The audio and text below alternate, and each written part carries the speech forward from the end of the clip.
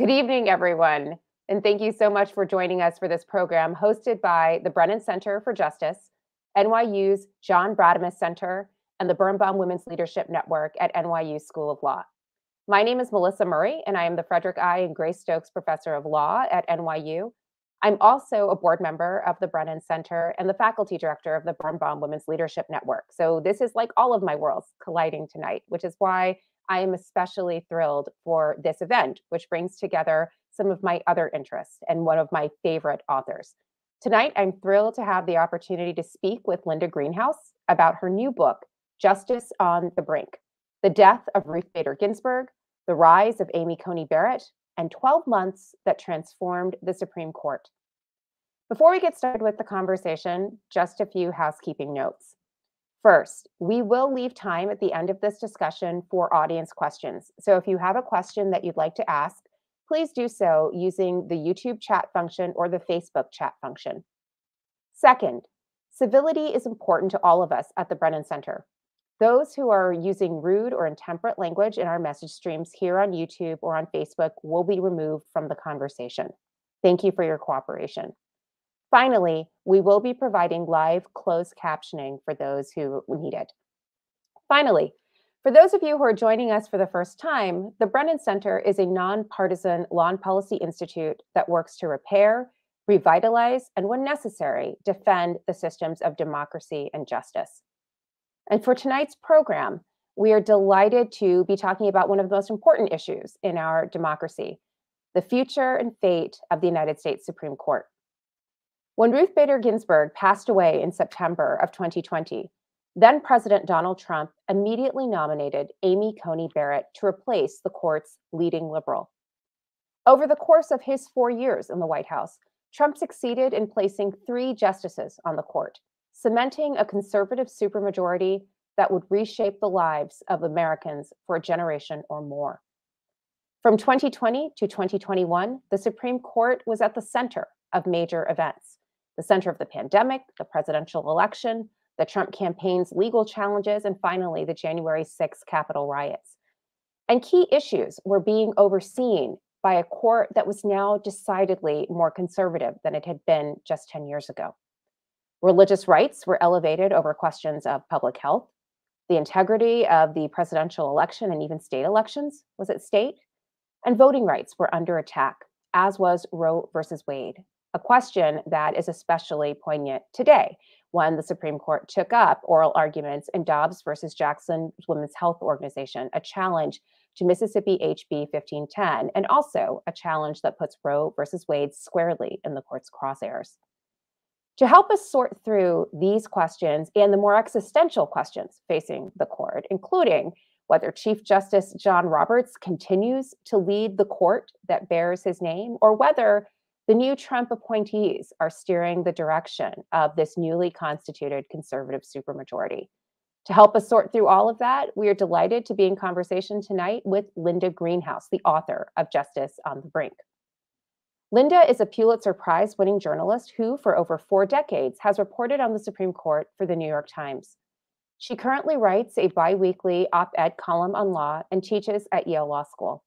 Her other books include Becoming Justice Blackmun, The Burger Court and the Rise of the Judicial Right, and Before Roe versus Wade: Voices That Shape the Divorce Debate Before the Supreme Court's Ruling. Welcome to the program, Linda. Oh, it's my pleasure to be here. I always like talking to you, Melissa. Well, it's my pleasure to be here, and what a day for us to talk about this fantastic book. So maybe we should start by taking a step backwards. The book is going to get into so many things, but one of the things I thought was very interesting is that when the book came out a few weeks ago, a number of critics praised your amazing facility with the case law, your ability to make the case law accessible to lay readers, and all of that is true. But one in particular noted that you seem to perhaps have overstated the reach of the book, the idea that this was a completely transformed court, one that was poised to take American jurisprudence in a decidedly conservative direction in ways that would be cataclysmic for the American public. According to that particular critic, the 2021 term for the court really did not see those kinds of cataclysmic events. Instead, what we saw, in his view, were more moderate, consensus-oriented opinions where the court struck narrow balances between the right and the left. I wonder what you make of that particular critique on an evening like this one after a morning of very intense debate over abortion at the High Court. Yeah, I found that review by a Harvard law professor pretty puzzling. I wasn't going to name names. I'm not naming names. They're saying a male Harvard law professor, because of course anyone who really knows the court, which I assume such a person does, knows that one of its real powers is to set its own agenda. And in setting its own agenda, of course, it's setting our agenda, the social, political, legal agenda for the country. So two of the agenda-setting moves the court made last spring, the first term, of course, with Amy Coney Barrett, the first term with the 3 Trump justices, that's the subject of my book, was to decide to hear the Mississippi abortion case, the state's appeal from a decision of the most conservative appeals court in the country that had overturned the Mississippi law, which bans abortion after 15 weeks, flagrantly unconstitutional under current law. So the question is current law going to survive? And also the court granted review in the New York gun case, the first Second Amendment case, major Second Amendment case that's going to hear, since the court decided in the Heller decision that the Second Amendment conveys an individual right to keep a gun at home for self-defense. And the question in the New York case is, under what conditions can somebody be authorized to walk around with a concealed weapon? So those are two things that the court did last spring that never would have happened had the 3 Trump justices not been serving on the court. So why do I say that? Well, the red state legislatures have been enacting tons of gun laws and abortion laws, restrictions on abortion. The abortion restrictive laws have been consistently struck down by every federal appeals court because those courts, of course, are bound by Supreme Court precedent. Why take the Mississippi case? Because they want to change the law. And that really came through in the 2 hours of incredibly intense argument this morning that was live streamed, broadcast, not visually, but the audio was out there. Everybody can listen to it, and the transcript is on the court's website. Everybody can read it, and that's a direct outgrowth of what happened in the court's last term. So what did you make of this morning's oral argument? Was this the court that you envisioned really pushing rights over the edge? If 2021 had been mere table setting for what was to come, was this the actual buffet at which the court's conservatives were finally going to feast? This was the whole meal with candlesticks and champagne. This was the culmination of a decades-long project. Ed Meese, the former Attorney General, had an op-ed the other day in the Washington Post, and he said, if the court fails to overturn Roe against Wade, it means the conservative legal movement has failed. And I read that and I thought, wow, what a sad statement. I mean, is that all the conservative legal movement has stood for almost 50 years? Well, whether it stood for that or stood for a few other things on top of it, that's what we saw playing out in the court this morning. I cannot count 5 votes to retain the right to abortion. I think I count 5 votes to flatly overturn Roe against Wade and Casey against Planned Parenthood. And I thought I was beyond getting surprised, let alone shocked, in anything that the court does. But I found the argument pretty shocking, actually. What did you find shocking in particular? Well, the Chief Justice, for one thing, who is somebody who is in very, very tight control of his public persona and usually is, almost maddeningly neutral on the bench, he radiated hostility toward the Supreme Court's precedents. I mean, it was just clear. That was one. Amy Coney Barrett went down a road that I never would have predicted anybody would go down, actually. She started talking about what are called safe haven laws. And under those laws, if somebody has a baby that they don't want to keep within a specified period of time, a day or two, they can basically leave the baby in a basket at a police station or a hospital and walk away. And what Justice Barrett said, I actually have the transcript here. I can read it. She says, I should back up a second. One of the arguments for retaining the right to abortion is that women in today's world need the right to structure their lives so that they can be full participants in whatever aspect of life they want. And if they decide that being a mother would interfere with that, they have a right to terminate a pregnancy. But Justice Barrett says to Julie Rickleman, who is representing the Mississippi abortion clinic that brought the challenge to the Mississippi ban, she said, I have a question about the safe haven laws. Oh, I'm very sorry. That's a phone ringing, and I'm going to step away for a second and hang up. Well, let me pick it up.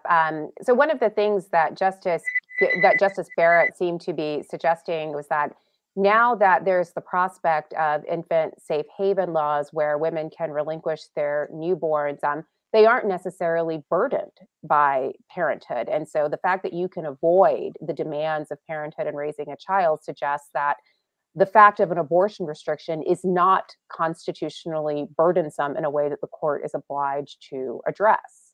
Is that a fair statement? Yeah, it's the way she puts it. She says, I have a question about the safe haven laws. You can terminate parental rights by relinquishing the child afterward. I think, she says, it seems to me both Roe and Casey emphasize the burdens of parenting. And insofar as you and many of your amici focus on the ways in which forced parenting, forced motherhood would hinder women's access to the workplace and to equal opportunities, it's also focused on the consequences of parenting. Why don't the safe haven laws take care of that problem?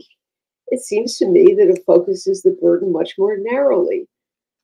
Well, in other words, she's disaggregating the fact of pregnancy and the fact of motherhood, saying, oh, you can go through with childbirth and leave the baby in a basket on a doorstep, and what is your problem? And this is a woman who gave birth to 5 children, adopted 2 more, and she's basically saying, I did it, and look at me. I made it all the way to the Supreme Court. What about this is problematic? And I just, the kind of lack of self-awareness that would posit, that would fail to understand that the notion of coercing a woman who does not want to be a mother to go through 9 months of pregnancy, give birth, and then say, oh, you can leave the baby in a basket. What is your problem? I just found that a shocking line of inquiry. Well, and she pursued it again with Solicitor General Prelogger later. And it reminded me, before Justice Barrett was nominated to fill Justice Ginsburg's seat, she had been much discussed as a potential replacement for Justice Kennedy. And in fact, Ramesh Ponnuru, the conservative pundit, had written in an op-ed for Bloomberg that she should be the pick because when the time came for the court to get to its sort of inevitable confrontation with Roe versus Wade, it would be vitally important for the court that overruled Roe to not do so with every woman on the court in dissent. So his point was that she was needed as a woman to perhaps provide some feminine legitimacy. And in this moment, this morning, she not only provided feminine legitimacy, she really leaned into her own experience of maternity to basically ask why abortion rights were necessary for any woman if there was the possibility of surrendering a child for adoption, a path that she herself had once selected. Yeah, it was breathtaking. And of course, my book starts out with the image of Amy Barrett and Donald Trump up there on the Truman balcony. And that night in October, after she was confirmed, Trump had nominated her before Ruth Ginsburg was even buried. I mean, the shocking speed of it, the kind of inevitability of it. The night that Ruth Ginsburg died, September 18th, we learned later, Mitch McConnell placed a call to President Trump, who was on Air Force One coming back from a campaign stop. And McConnell said to him, you're going to do two things. You're going to fill the vacancy, and you're going to fill it with Amy Coney Barrett. So there it was, you know. I mean, the election was already underway, the 2020 election in states with early voting. Millions of Americans had voted by the time of this nomination. And her record, before she became a judge, she was one of Donald Trump's early appointees to the Federal Appeals Court in the spring of 2017. Before she became a judge and had to be more tempered about things, she had expressed extreme hostility to the right to abortion. And, you know, there she was getting confirmed, and nobody could really ask that question. That was one of the things that was not, you know, you can't ask a nominee to sort of commit or non-commit on the question. And so it was kind of danced around with various dog whistles and winks and so on. But here we have it. So Justice Barrett is obviously a key player in the story that you are weaving about the court's most recent term and what it means for the court's future. But another equally important player here is the Chief Justice himself. And the picture you paint is one that's incredibly complicated. He is the man for whom this court is named. It's known as the Roberts Court. But the picture that you paint is one where he seems to be losing control of the conservative bloc. And he's certainly, I think, parted ways with some of the more stalwart members of the court's conservative bloc, namely Justices Alito and Gorsuch.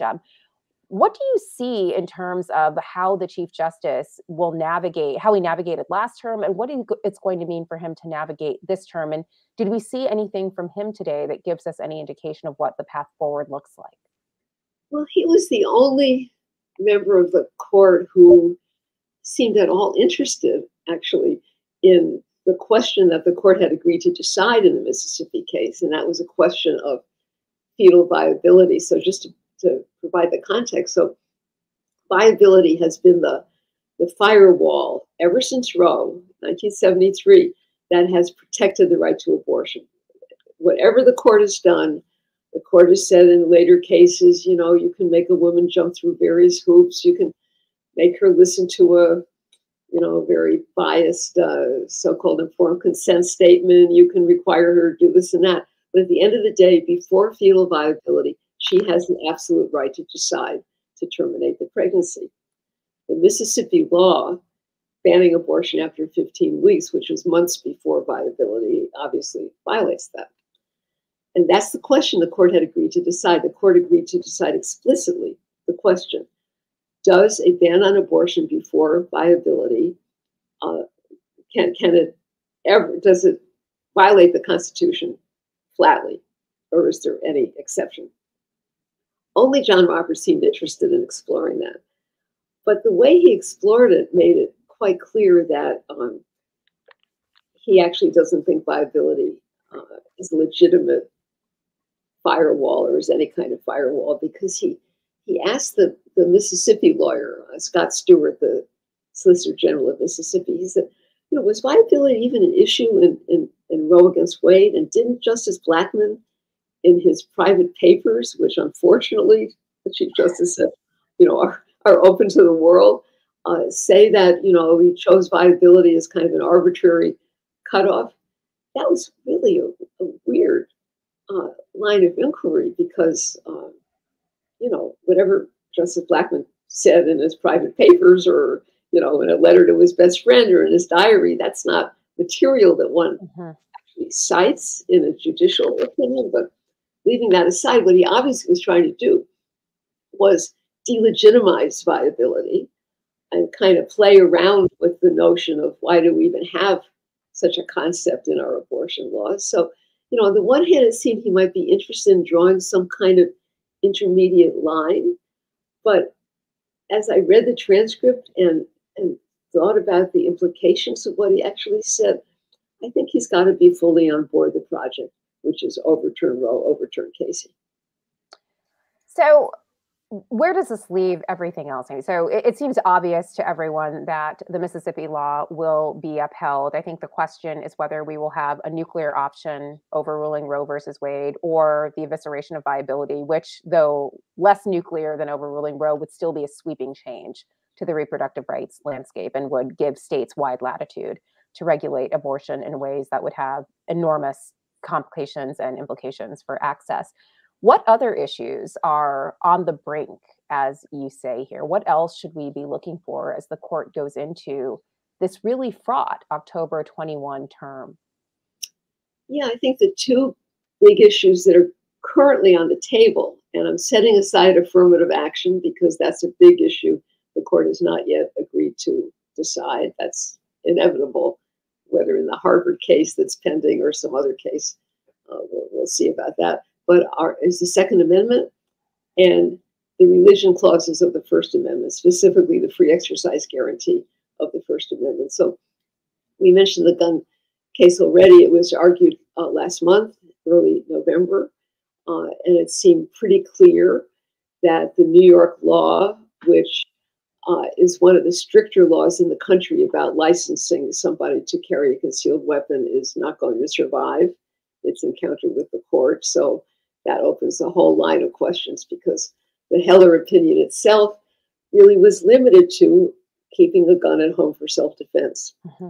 The court, in all these years, Heller was in 2008, has not expanded that understanding of the Second Amendment, which has been very annoying to Justice Alito, Justice Thomas, Justice Gorsuch, who've been complaining.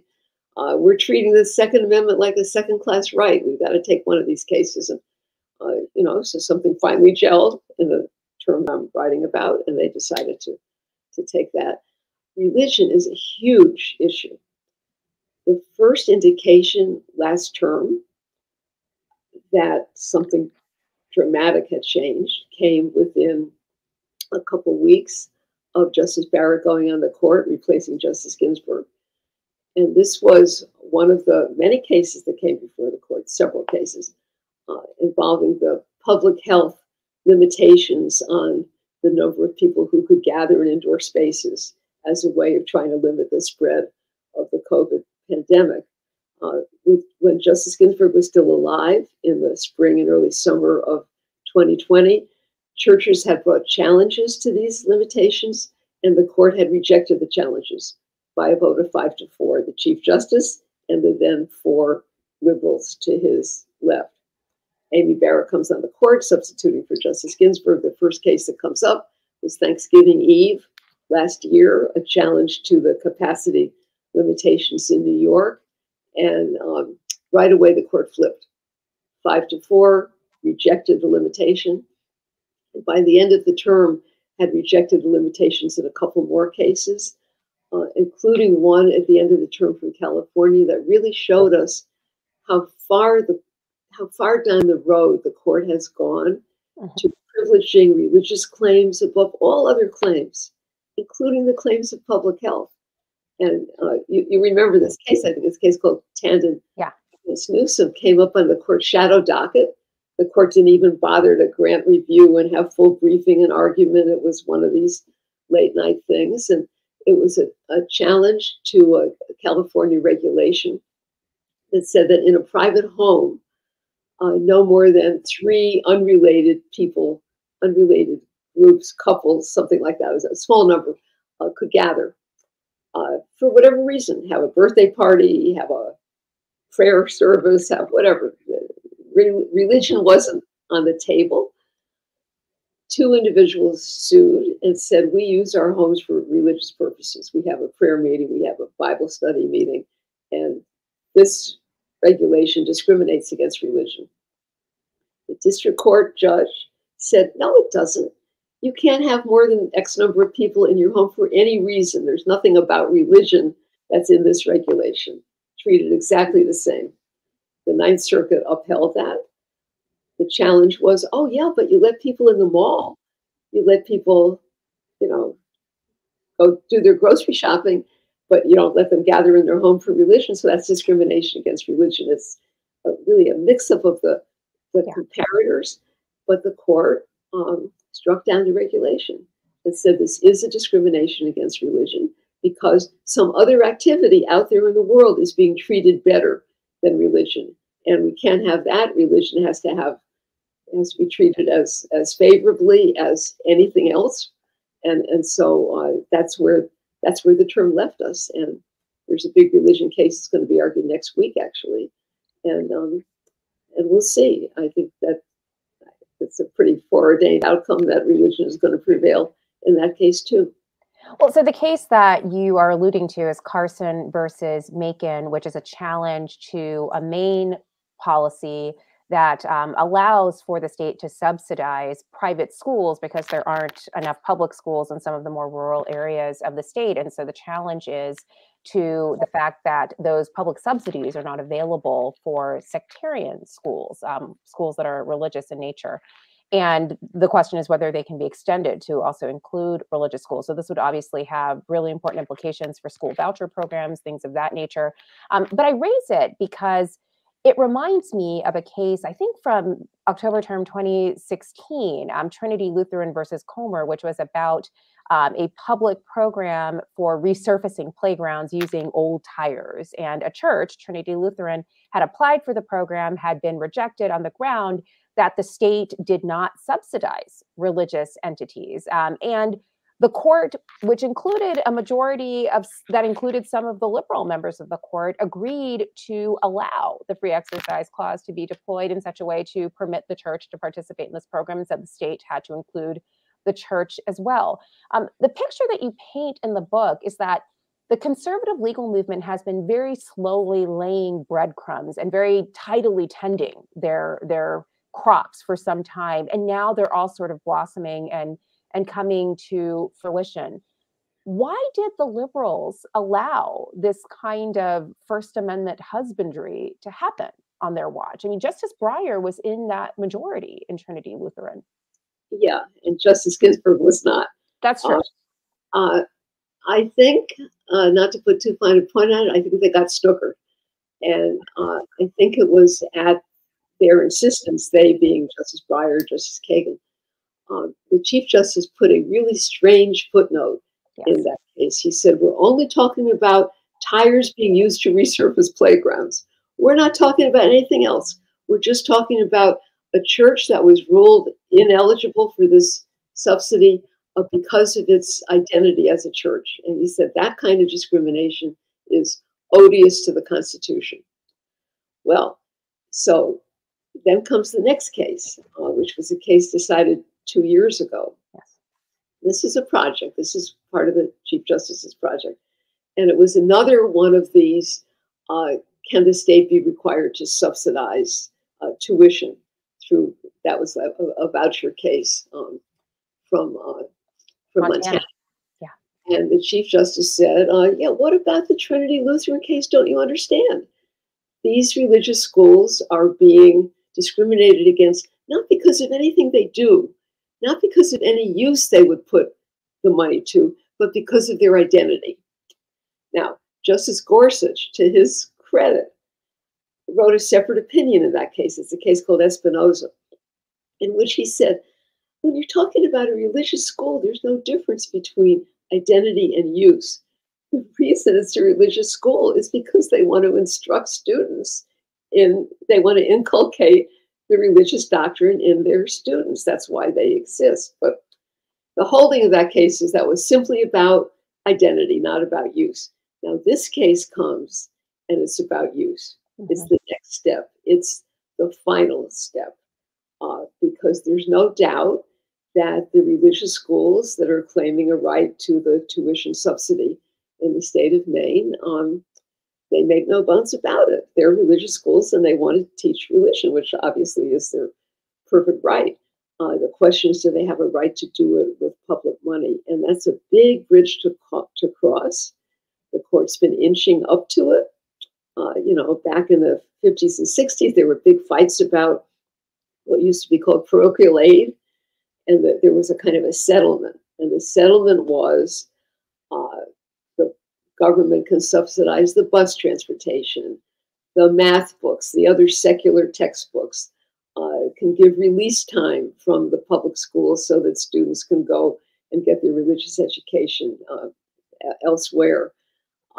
That settlement is now has obviously flown apart, and so the question now isn't, may a state subsidize religious education, but rather, must a state, under a free exercise First Amendment claim, must the state subsidize religious education? And that's the threshold we're at. In this case from Maine, this Carson against Macon case was granted in the term that I'm writing about, and religion really, the step-by-step nature of the court's project on this side of the religion clauses, forget the establishment clause, that's been basically erased.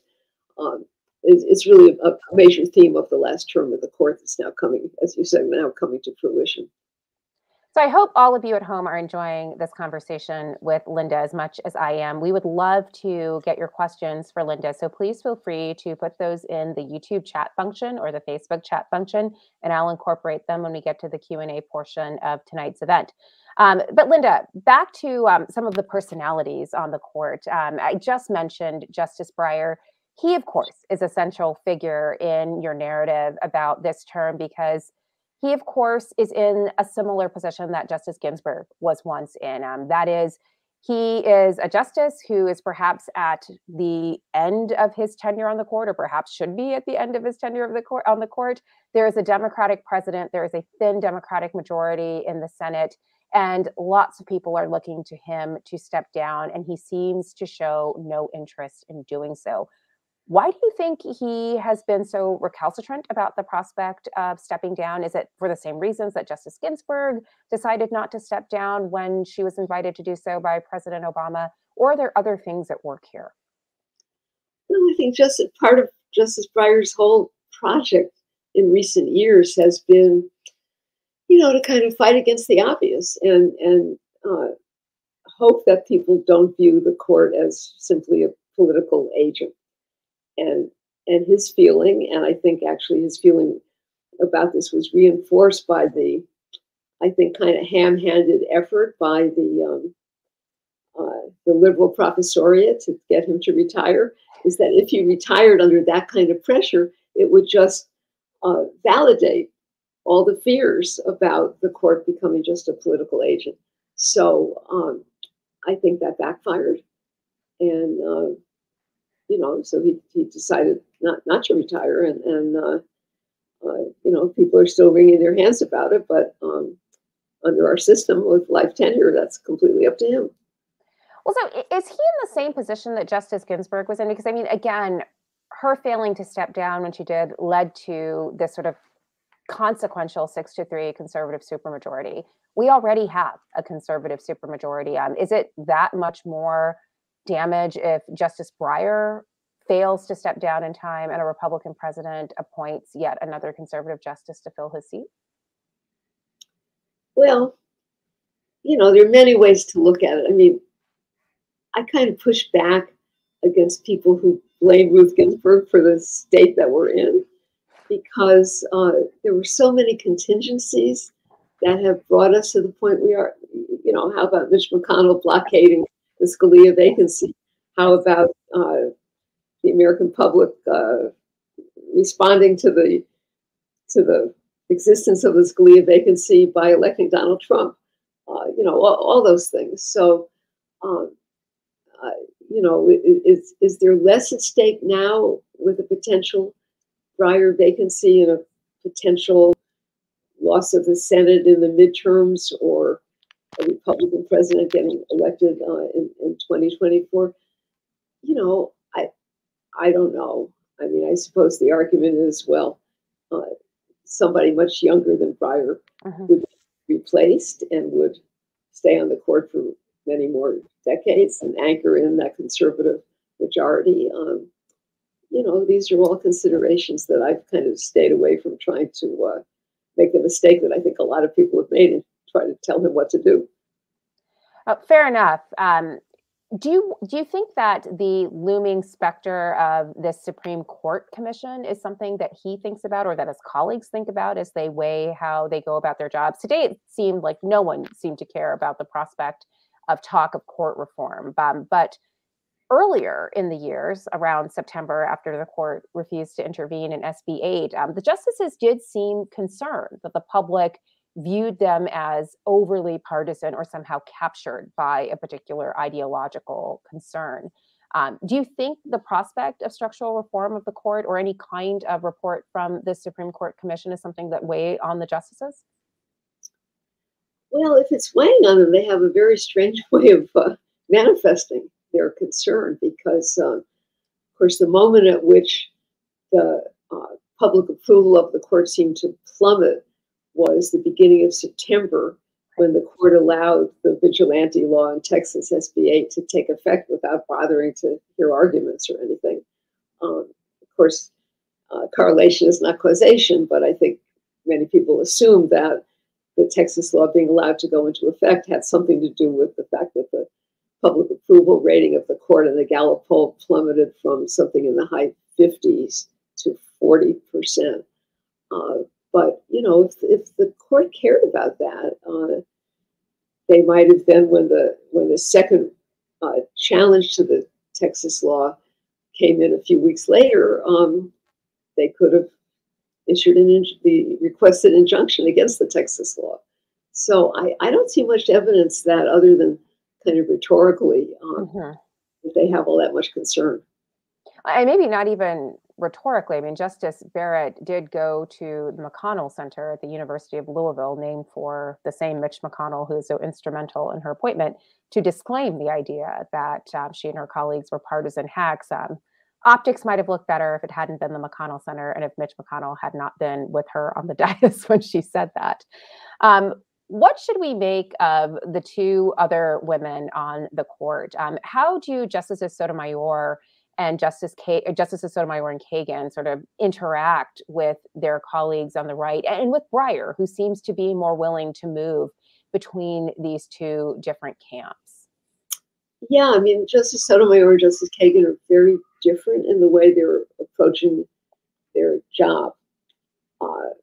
If people want to see like the very, very best of Sonia Sotomayor, tune into the audio of the argument this morning. I mean, she was quite fabulous in calling out everything that needed to be called out in the Mississippi case. Not because she thought she was going to change any votes, I believe, but because she was making a record. She's going to write a dissenting opinion that will speak to history.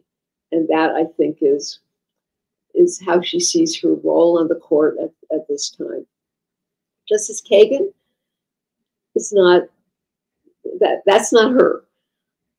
She thinks, with the force of her very considerable intellect and mastery of material, she may be able to, if not change a vote, at least maybe modify, moderate a vote. And so she's, I think, more willing to kind of put a hand out and work with her colleagues on the other side of the street. And as far as I know, she may have made some inroads. I mean, there have been some decisions in recent years that didn't go as far to the right as one might have expected. So she's got her kind of long-range strategy. But I don't mean to suggest that she's kind of, you know, a kind of a mushy moderate person. I mean, she's capable of writing extremely compelling dissenting opinions, as she did at the end of the term this summer in the Arizona voting rights case. That was, you know, one of her all-time best dissenting opinions. But they carry themselves differently in the, you know, within SCOTUS world, I'd say. Yeah, I think that's fair to say as well. Justice Kagan was more muted today, and almost seemed a little shocked by what sort of unfolded. Like, she didn't ask many questions. I think she too might have been surprised by the tenor of the conversation. Maybe so, or maybe you know, Justice Sotomayor was so forceful. Maybe she kind of took the air out of the left-hand side of the bench. Well, Justice Kagan had been quite expressive in the oral arguments in SB 8 just a few weeks ago. So maybe they're tag teaming and they know this is a marathon and not a sprint and they have to team up. Yeah, or maybe they had agreed, that Justice Sotomayor would sort of take the laboring oar. And I mean, who knows? But yes, she was kind of surprisingly quiet, but we haven't heard the last from her, that's for sure. Well, you know who's not quiet? Our audience members are not quiet, and they have lots of questions for you. So the first question is about Justice Kavanaugh, who have not spoken about. What did you think about Justice Kavanaugh's suggestion today in oral argument that the court should be, quote unquote, neutral with respect to abortion? Personally, I thought it was ridiculous. Basically, he was saying, well, there's a big dispute going on. Some people think this, some people think that, so the court should just be neutral. Excuse me, we've got 50 years of precedent here. We've got major individual rights at stake. Neutrality, as he phrased it, would mean taking away from the women of America a right that has protected their personal autonomy for 50 years. I don't get the notion of neutrality. The world wasn't made new on December 1st when the court heard argument. In this case, we've got history, and I thought it was a rather typical Brett Kavanaugh move. We've seen this before, where he will try to frame an issue in a very kind of superficially attractive way, a very moderate seeming way. Look, we're just talking about neutrality. And then he went on with that list of earlier cases in which the court had overturned precedent. It's just normal to overturn precedent. I mean, what's wrong with overturning Plessy against Ferguson? I mean, we just overturn precedents whenever we think something's wrong. So, these are theatrical moves, but he's going to be exactly in the same camp as the rest of people on his side of the street. That's what I think. And ultimately, the point of that neutrality argument is he wants Roe overturned and the question of abortion to be returned to the states to decide for themselves how to do this. And if not, I'm sorry, go ahead. You say neutrality is a meaningless word in the actual context in which he was using it. Well, so with that in mind, has there ever been a circumstance where the court has saw fit to overturn a right that had previously been extended? All of the cases that he mentioned where decisions had been overruled had actually been about extending or elaborating rights, not withdrawing them. You're exactly right. I mean, I think you could find cases in the commercial area or like a long time ago where rights that had been recognized or asserted were cut back or something. But when it comes to a major individual right, all the overturning of precedents have been in one direction, in the direction of rights expansion, not rights withdrawal. And that's just a fact. And, they're going to do what they're going to do, but they cannot pretend that this is a normal thing to do.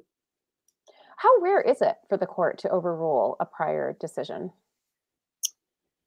It's not totally rare. I mean, if it's maybe once or twice a term, the Library of Congress keeps a running list of them, and it's anonymous actually.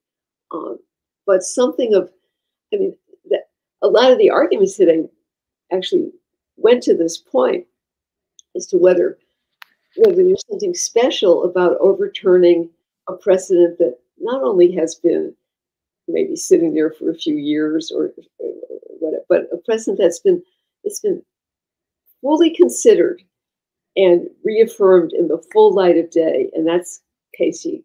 That's Hood against Casey, where the three Republican-appointed justices who formed the nucleus of the 5-4 outcome in Casey, when the court refused to overturn Roe, said, we may not have voted with the majority in Roe against Wade as an original matter had we been on the court in 1973, but that's not the point.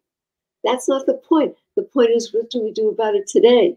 And does the question of overturning it meet our usual criteria for when we overturn a prior decision? And these Republican appointed justices said the answer to that question is no. And of course, that's the same question today. But the justices, the conservative justices, were acting as if, oh, we're asked to write the law of abortion today, December 1st, 2021. There's no history, there's no past except for some mistake that unaccountably was made 50 years ago, and we're here to rectify that. It was a very, something very bizarre about that argument. So where would this leave us? If the court is poised to either uphold the Mississippi law or uphold the Mississippi law and overrule Roe versus Wade, we have the expansion of free exercise rights. We have the expansion of corporate rights, limits on the role of unions to organize. What does this leave of the progressive legal project that had been in place from the Warren Court forward? Well, of course, there's been a great asymmetry for decades in how much attention progressives and conservatives have paid to the courts. I mean, it's very fascinating. Progressives have had a broad agenda, much of which they wanted to achieve by legislation. Conservatives, not being able to muster a majority for their legislative projects, have turned to the courts. And, progressives have been kind of asleep at the switch. I mean, look at how kind of diffident both President Clinton and President Obama were about filling vacancies that they inherited or that occurred during their tenure. I have to say, people aren't giving President Biden enough credit for how enthusiastically he is filling those vacancies, which he has to fill. I think he's now in round 10 of judicial appointments, and there are really some fabulous appointments there, and his people are getting confirmed. So, he was head of the Senate Judiciary Committee. He understands that, and his chief of staff, Ron Klain, who was his chief of staff in the Senate, understands that. And it's really a great difference. But so what did progressive do now that the courts have been lost? Many of them. They've got to play the same long game that conservatives played, and conservatives won that game in politics by getting people elected who would carry it out and exercise their constitutional authority to nominate and confirm people to the courts who would do what they wanted them to do. And that's the situation we're in right now. And the prospect of that seems a little distant right now. I mean, basically, you have progressives who seem a little disenchanted with the president and his agenda. There's discussions about whether there's an enthusiasm gap among Democrats going into the midterm elections. And this is probably not the moment to have an enthusiasm gap. Like, we probably need to have an enthusiasm surplus at this point, because without the Senate, nothing is going to happen going forward, and likely without the House as well. And so how do progressives sort of get on board? And, what do people in the progressive legal community, what can they do to sort of make this situation somewhat less dystopic? Well, I think they might want to spend less time on, perseverating about what should be done about the Supreme Court, and work in politics and make sure that they keep hold of the Senate and, try to either prevent bad things from happening in the Senate or help good things to happen. That's almost counterintuitive, Linda. To get back the courts, forget about them and work in the other branches for a while. I think that's, get some strong voting rights protection. Mm-hmm. Get some protection for reproductive freedom that can be done by legislation. There's all kinds of things that can be done. I think the focus on, should we add people to the court? Should we do this and that about the court? That's not where the answer lies. We've got to, get down we've got to worry about redistricting and gerrymandering. The court's not going to save us from that. They told us that. It's good old-fashioned politics, I think. So it's good old-fashioned politics, and we shouldn't really be focused on the courts. The courts are lost, at least for the next couple of years to us, and so we should be focused on politics. Should we be concerned that justice is on the brink? Like, is there anything that we can do in this moment to save what is left of this progressive legal agenda? Well, I guess I'm kind of with Sonia Sotomayor. I think we need to keep a very close watch. We need to record. We need to use our voices as she does. We got to speak to history, and history will judge this period. I think history will judge the last presidential administration pretty harshly. How history judges the Supreme Court's response to it, and what the court is on the verge of doing, we'll see. But it's not a very encouraging prospect.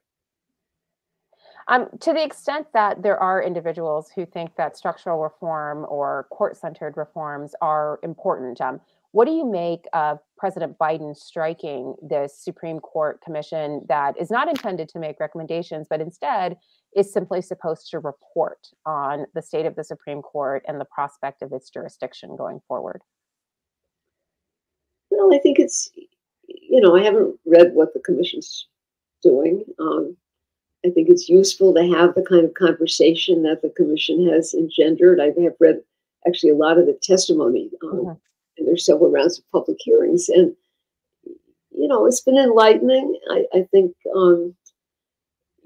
part of what's enabled the conservative movement to be as successful as it has been is that people haven't paid sufficient attention to what's been going on in the courts, and now a broader public is it sufficient? I don't know, but I don't fault President Biden either for setting up the commission or for saying, I don't want it to tell me what to do. I wanted to air all the issues. I want a broad group of, I think there's 30 or so members of the commission from a broad spectrum. I'm interested in hearing what they have to say, and they're going to be speaking as much to the public as to me. And, maybe it's a first step in getting some more thoughtful and broader gauged examination of these issues. And, to that extent, I think it's good, and we'll see what they come up with. So in the book, you chronicle some of the highlights of last term, as well as some of the lowlights, some of the things that were decisions that will really have deep, deep repercussions going forward for questions of religious rights, reproductive rights, all of that. Is there a sort of sleeper case that kind of went under the radar that no one really talked about that you think will actually have really broad implications and we should be paying attention to? Well, one case that I think didn't get the attention that it really merited was the big property rights case. Yes. Cedar Point. And the term case called Cedar Point. That, like so much else that we've talked about, was the culmination of a long project. It actually was Justice Scalia's project. And when he died in 2016, he died with that project unfulfilled. And what he wanted to do was to change the way the court looked at what is a, quote, taking, a term of art under the Fifth Amendment. Government cannot take private property without due compensation. And the court, the governing precedence in that is that an absolute taking meant a real physical taking, a physical invasion, like eminent domain, that kind of thing.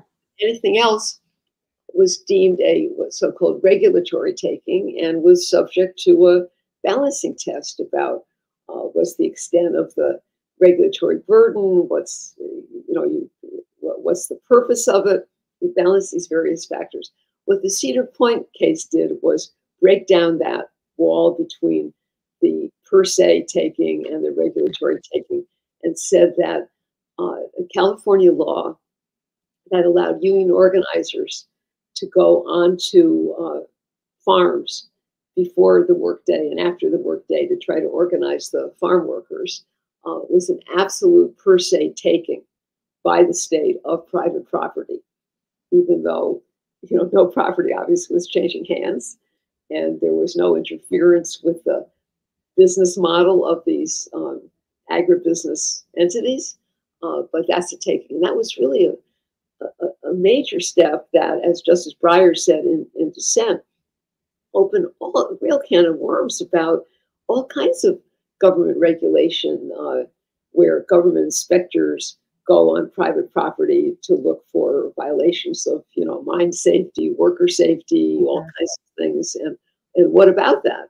And we'll see what about that. But that was really a major step that I think maybe you agree, ended up under the radar of people's attention.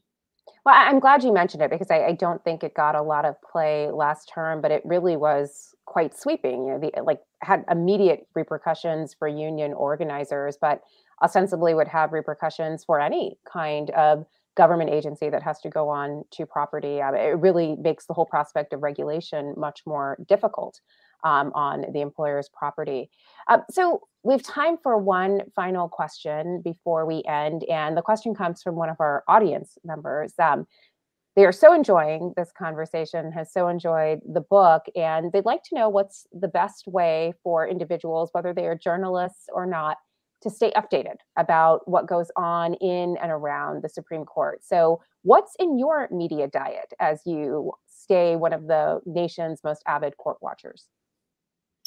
Well, of course, the court's website is actually pretty user-friendly these days. And all the resources that somebody needs to follow the court are up on the website. Of course, they can listen to Strict Scrutiny, your podcast.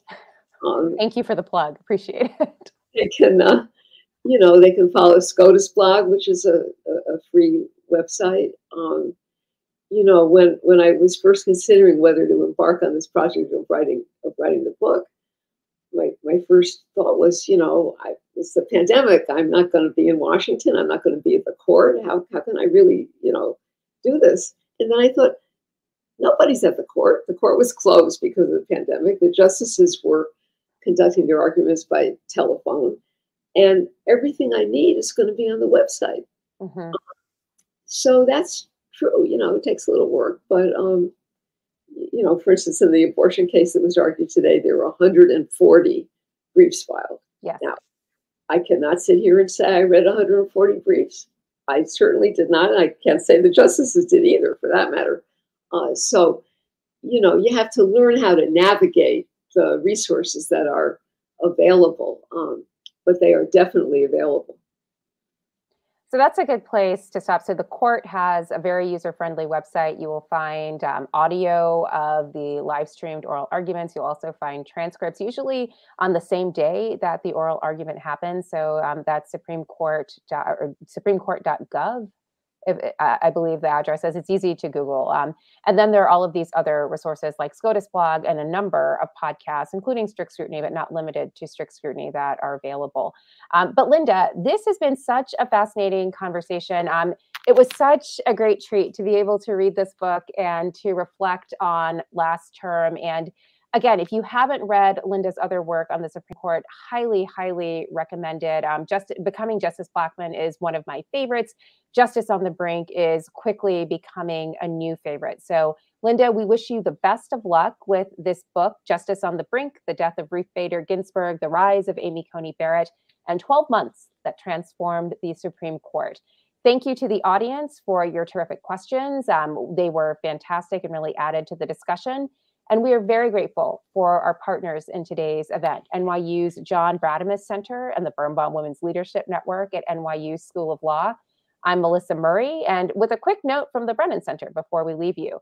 You can stay up to date on key issues impacting our democracy with weekly analysis and insights from Brennan Center experts. All you have to do is sign up for the briefing newsletter at brennancenter.org/briefing.